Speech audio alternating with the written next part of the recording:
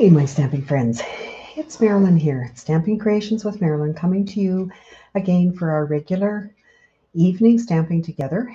This one is a little different. I am pre-recording it because we are away for the week, spending time with family. So hopefully you understand and don't worry too much about not being able to comment live and have me read it right now. I will come back and read everything after the fact, as always.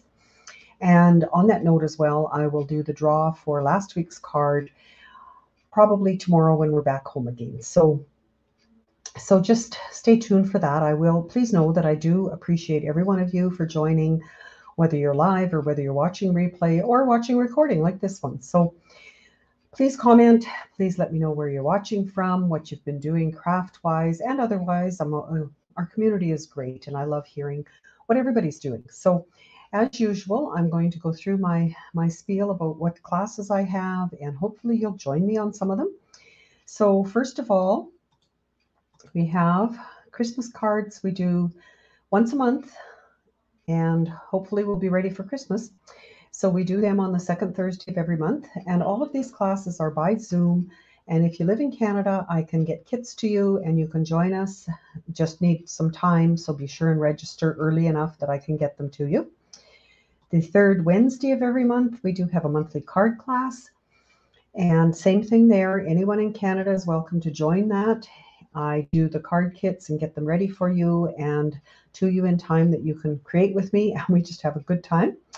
And as always, our Friday with Friends class at 1 o'clock. This is on Zoom. You use your own products for this one. And we have different teachers share whatever they have found that's interesting and they want to make. And they teach us how to make it. So it's a great time. We have lots of laughs and just good friendship happening everywhere there. So that one I do not share the Zoom link publicly, but I will send it out in an email. So if you're interested, just let me know and I can add you to my list. So having said all of that, I will now move on to my desktop, and I'm going to show you the card I'm making tonight is watercoloring with your clear blocks. So I've got a few things set up and let's give it a try. So here we are at my desktop, and I have a card base in the new Starry Sky cardstock, and it's our regular 8.5 by 5.5. So I'm just going to fold it, and then I'm going to use I've got some shimmer white.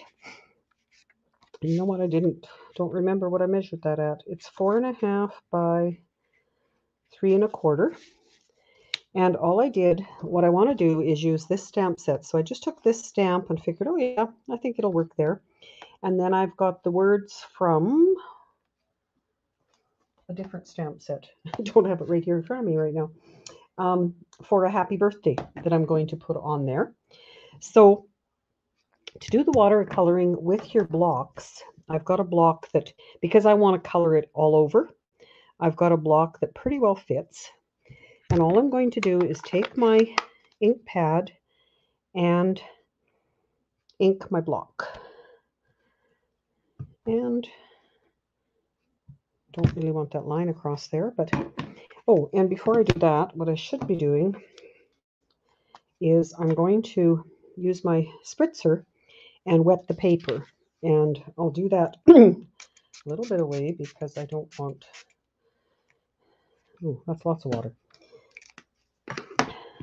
But just so that the ink will definitely disperse on there. And then I used Pool Party on that top part. And I'm going to use soft seafoam here. And I don't care if it overlaps a little bit. But just so I've got two different colors. And then you could spritz on here or on your paper like I did. And I'm just going to stamp my background. Just leave it there for a bit. I'm going to close these up. And then I'm going to use the darker color, the Starry Sky, to add my image. which I've got set up on the Stamparatus, because I have the feeling that I might have to stamp it more than once. And the other thing that I need, obviously, is a paper towel.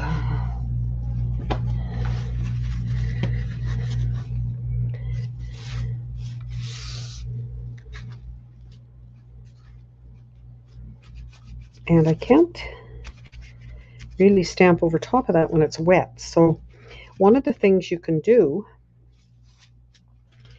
is use your heat tool, which I can reach, hopefully, not knock everything down. And I will try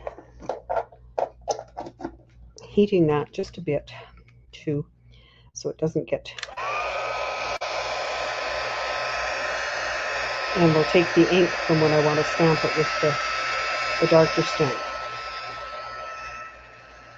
Ideally, I should have done this prior and had it air dry with probably with something laying on it so it doesn't curl up quite so bad.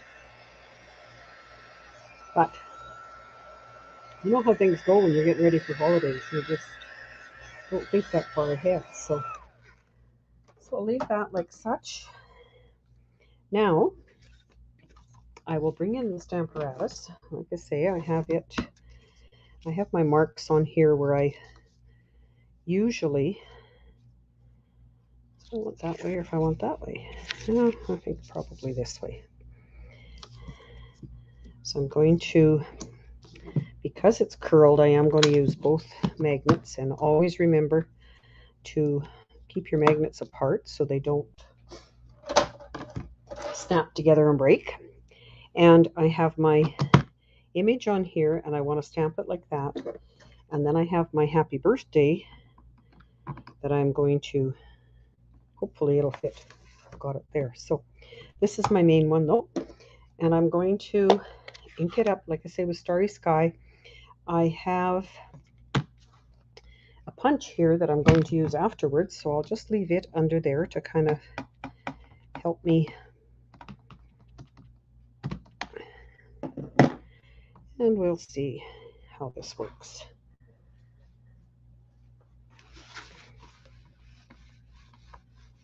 So this is a celebration set. Ooh, turned out nice. Like it. Don't think I need a second stamping of that. But I will remove that. And now, this one, same idea. I'm going to just put my happy birthday right there.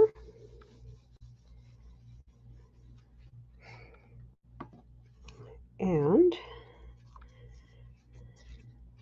I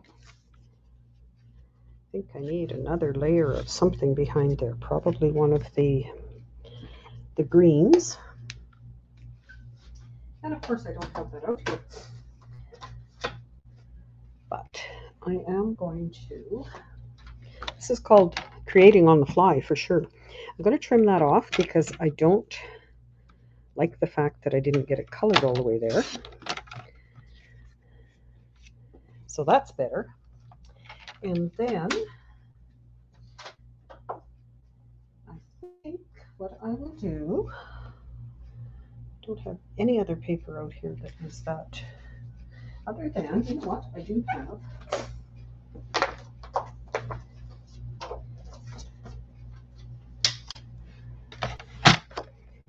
a piece of regular white. Let's do that. So I am at 3 1/4, so I want 3 1/2. And this will give you an idea of how you don't have to be exact on everything you're doing, right? So that one's 4 1/4, so I will do that one at 4 1/2. And then we'll see. Always nice to have a big table there beside you where you can put everything. I think what I will do, yes, much better that way.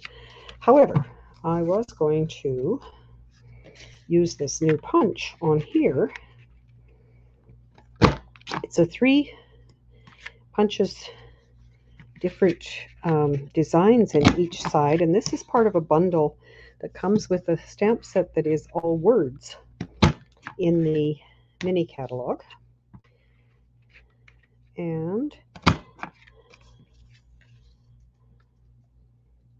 well, that still looks okay. You know what? Let's really live dangerously and see what happens if I punch. Well, that's even better.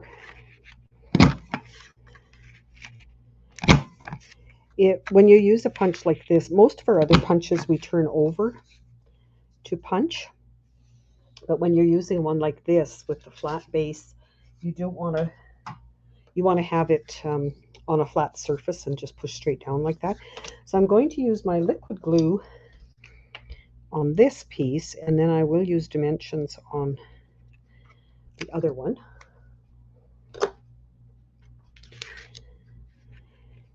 And to line that up.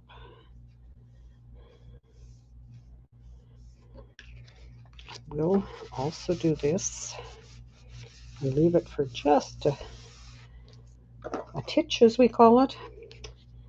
Then I'm going to use dimensionals, not dimensions, dimensionals to give it dimension, and pop it up, and then we will put a white on the inside, and we have the envelope that we'll do. Whoa, careful. So again, I'm just going to, oh, I like that. I could, and probably will do some kind of embellishment. But first of all, I have to bring back my Stamparatus with my flower, because for the inside I want, how am I going to do this? I don't want it right in the center like it was. I want it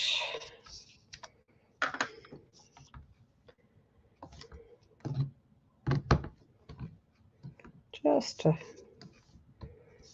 see how you can maneuver even though you're using it on here. I want it just down here about like so. So by just placing your plate in a different spot,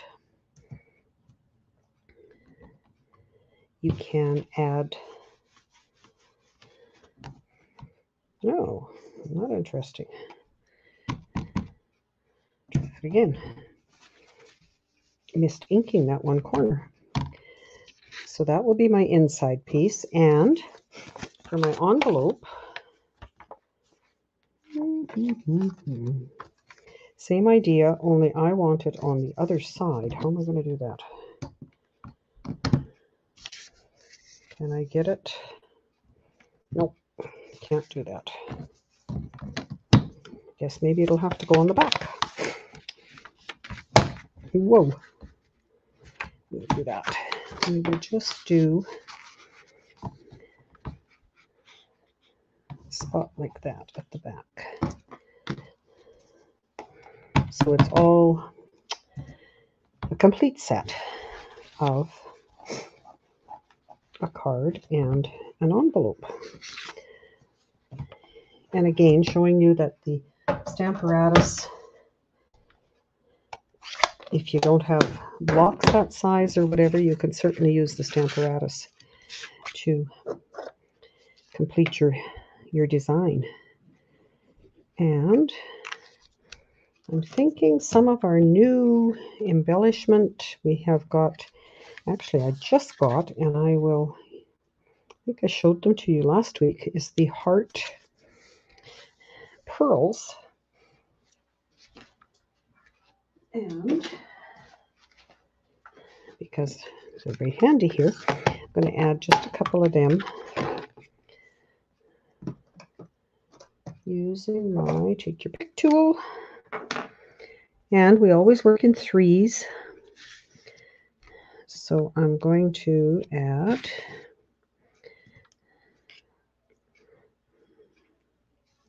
and try to keep them in kind of a triangle shaping. Oh, I like how that just added what we needed to there, didn't it?